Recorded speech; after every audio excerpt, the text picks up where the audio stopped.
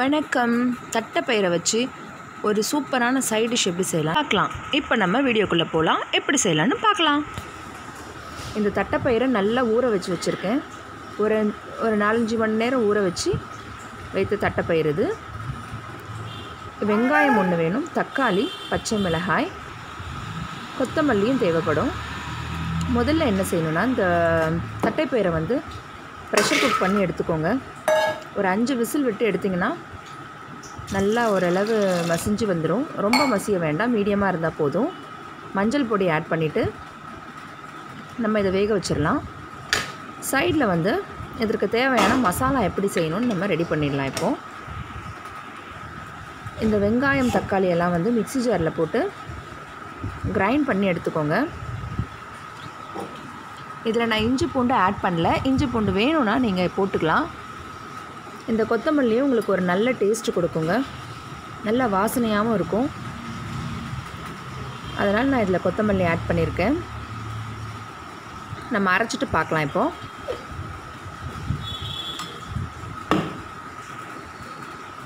பாருங்கள், நல்ல மசியை அரைச்சாச்சு.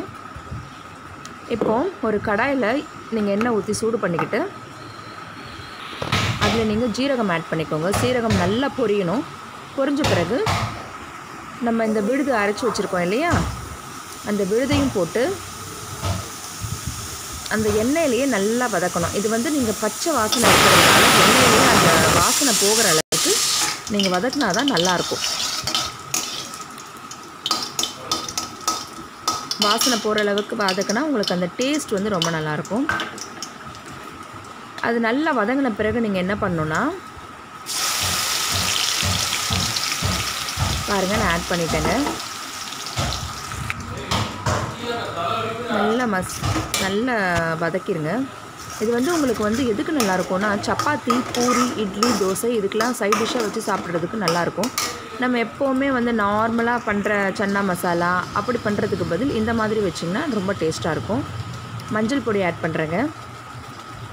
கூடவே வந்து மிளகாய்த்தூள், தனியாத்தூள் 2மே ஆட் பண்ணுறேன். நீங்கள் கரம் மசாலா அது ஒரு 1/2 ஸ்பூன் எடுத்து அதையும் ஆட் பண்ணிக்கோங்க.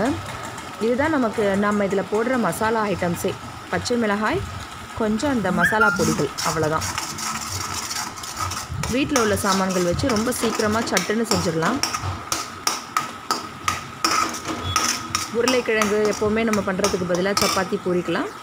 இது ஒரு சேஞ்சுக்கு இது பண்ணால் ரொம்ப நல்லது, ரொம்ப ஸ்ட்ரென்த்துக்கு. உங்களுக்கு தேவையான அளவு உப்பு ஆட் பண்ணிவிட்டு அதில் எண்ணெய் பிரிஞ்சு வர்ற அளவுக்கு நீங்கள் வந்து கேஸ் சிம்மில் வச்சுட்டு பிரிஞ்சு வர்ற அளவில் நல்லா வதக்கி எடுத்துக்கோங்க. கொஞ்சம் நேரம் மூடி போட்டுடலாம். அதுக்குள்ளே உங்களுக்கு இது நல்லா வெந்துடுச்சு.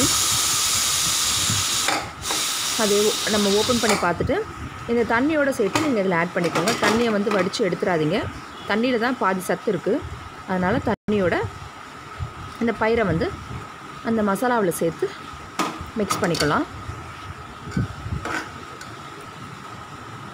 இந்த அளவுக்கு வேகணுங்க.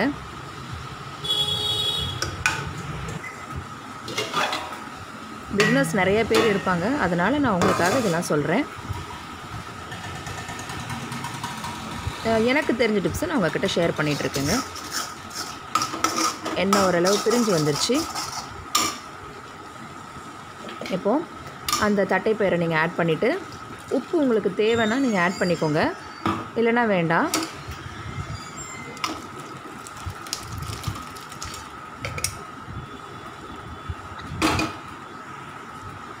ரொம்ப டேஸ்டியான டிஷ் இது, ட்ரை பண்ணி பாருங்கள்.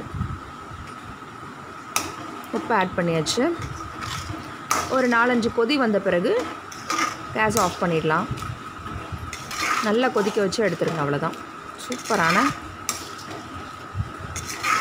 தட்டைப்பயிறு கறி ரெடி ஆயிடுச்சு. நல்லா கொதிச்சிருச்சு.